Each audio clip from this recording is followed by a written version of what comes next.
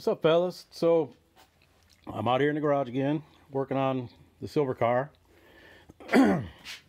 What I was doing, what started out, I took the upper off, wanted to retorque the lower, and I wanted to swap out the stock push rods. When I put this together, I just used stock push rods in it, and I noticed about 5,500 it would kind of lay over a little bit, which I was sort of expecting because, you know, the cam and all that, the heads in, exhaust, blah blah blah, it's probably done by 5,500. So got to thinking and reading some other stuff, and it says stock push rods, especially with these springs, they're not like super strong. I think they're like 380, but at the little higher revs, the stock push rods might be starting to get a little wobbly.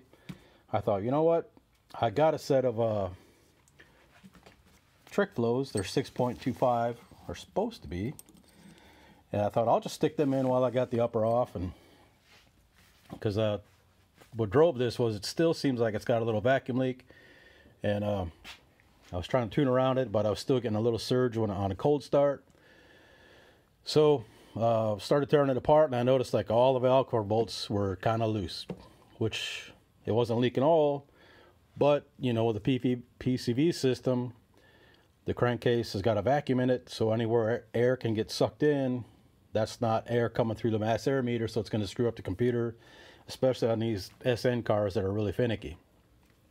So I went ahead and continued taking it apart, retorqued the lower. I started putting the other push rods in, and I noticed like when one of the rockers was on the base circle of the cam, the push rod, I could spin it.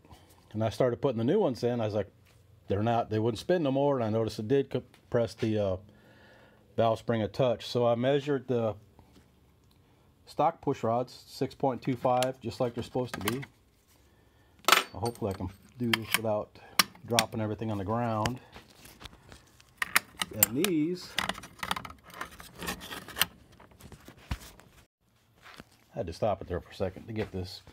These are Trick Flow 6.25, 80 thousandths wall, and they are 6.26. I was like, wow, that would explain it. I don't have any shims to use, so of course we're just going to put it together and see what happens. And I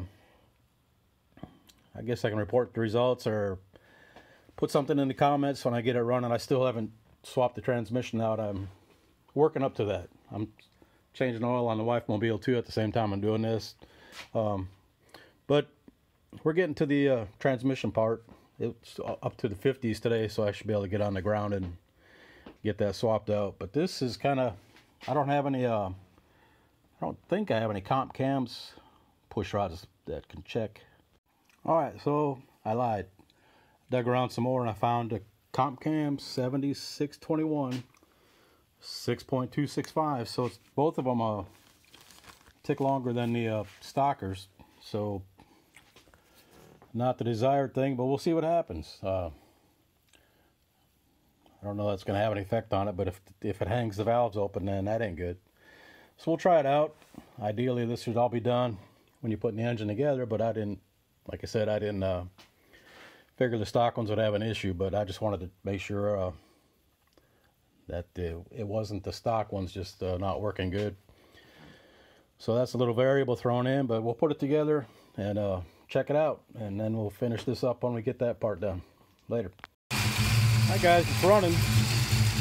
I imagine the microphone of the phone will pick up all there's a very little slight noise from the rockers, but that's kind of common with them. Seems to be idling a little bit better. I'll probably have to work some more on the tune. It's a little bit fast.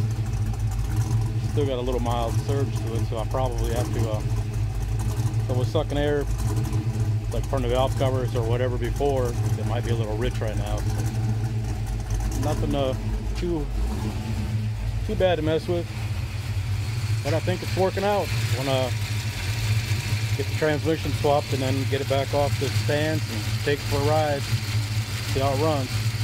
It was, when I started it, the last week or so, it's been having a squeak out of the belt. I thought one of the pulleys had a bearing going out, and I saw something on the interwebs about putting some armpit wax on the back of the belt.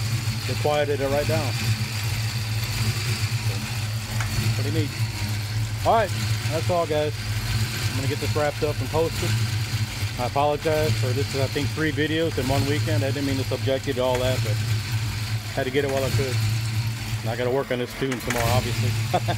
Alright, later.